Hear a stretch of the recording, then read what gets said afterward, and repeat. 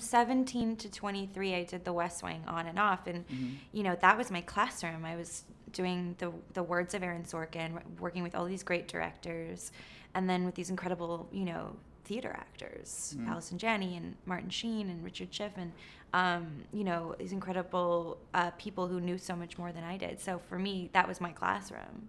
So were you anxious to be famous at that point? Were you? No.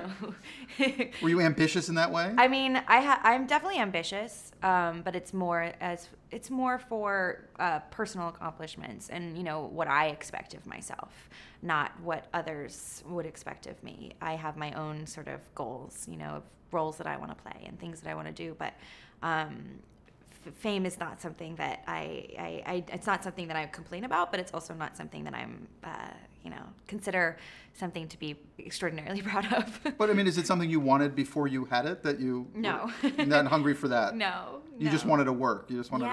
Yeah. I mean, I consider myself an actor first, and I think that, you know, all of the other stuff kind of is part of the job. Of course, promoting a film is part of the job, but to me, it's not my favorite part at all. Not that I'm not enjoying speaking with you. Oh, wounded. Didn't mean to hurt your feelings.